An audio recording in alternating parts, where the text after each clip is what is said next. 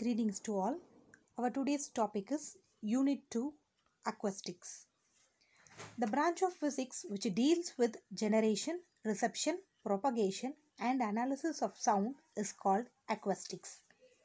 The study of sound waves plays an important role in many engineering and non-engineering applications. They are divided into architectural acoustics, that is, study of sound waves in closed halls and buildings; musical acoustics, physics of musical instruments.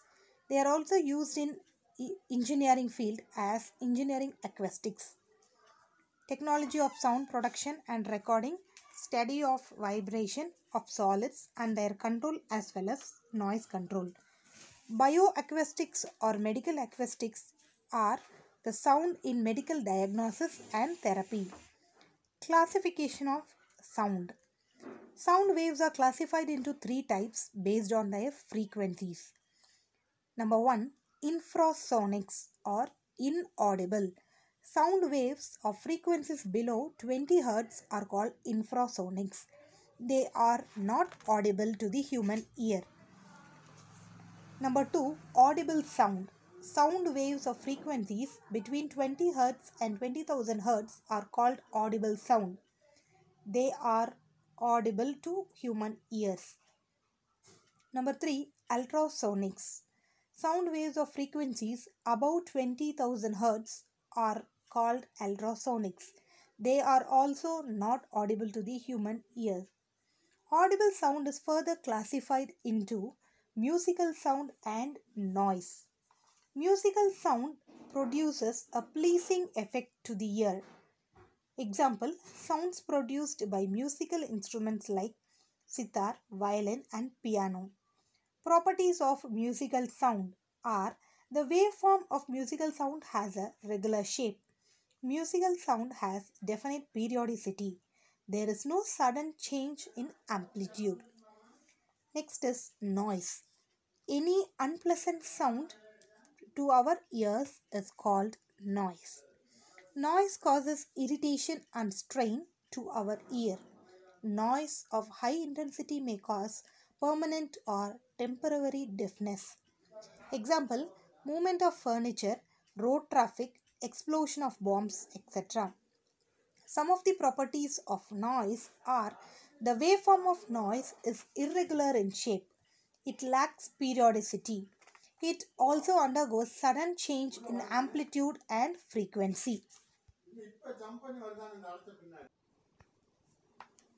Characteristics of musical sound. The different musical sounds are distinguished from each other by the following three characteristics: pitch or frequency, quality or timbre, intensity or loudness. Pitch is the characteristic of a sound which distinguishes between a shrill sound and a grave sound. Pitch depends directly on the frequency of the sound wave. For example, a voice of women and children has high pitch because the frequency of sound is high. The voice of an old man has low pitch because the frequency of sound is low. Next one is quality. Quality or timbre of the sound wave is a characteristic which enables us to distinguish between musical notes emitted by different instruments or voices even though they have the same pitch and loudness. Intensity of sound. It is the energy of sound wave crossing per unit time through unit area at right angles to the direction of propagation. Intensity I is given by P by A, that is power by area normal to the propagation of sound. Loudness. It is defined as the degree of sensation produced on the ear. It varies from one listener to another listener. Loudness is different from intensity of sound. Weber-Fenner law. According to Weber-Fenner law, the loudness of sound varies with the intensity of sound. The law states that the loudness L produced is directly proportional to the logarithm of intensity. It is given by L is directly proportional to log I. Sound intensity level. It is the ratio of intensity of sound to the standard intensity of sound. Absorption coefficient. It is given by sound energy absorbed by the surface to the total sound energy incident on the surface. Reverberation time. It is the time taken by the sound to fall to 1/1,000,000th of its original intensity after the source of sound is stopped.